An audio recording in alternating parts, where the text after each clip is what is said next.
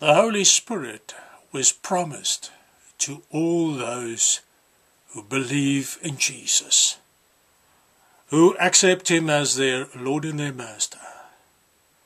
If we do not have the Spirit of Christ, we do not belong to Him. It is not an optional extra, it is a requirement. You need the Holy Spirit. Jesus told His disciples to go to Jerusalem and wait until they have received the gift of the Holy Spirit. Many believers think that they only need to have a Bible. You need the Holy Spirit, friend. You cannot make it into the kingdom of God without the Holy Spirit. He will guide you into all truth. He will teach you. He will tell you the will of God. You need the Holy Spirit.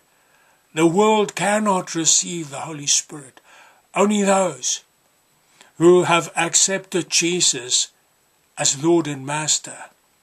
But you need to go and wait on the Lord until He baptizes you in the Holy Spirit.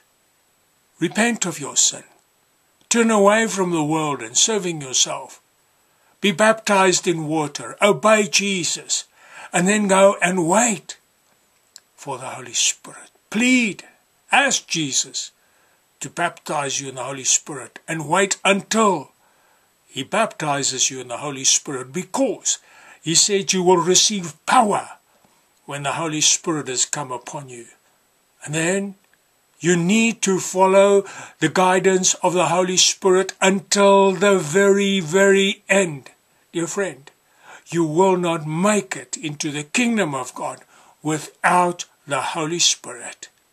Go and wait until you've received the gift that Jesus promised to those who love Him.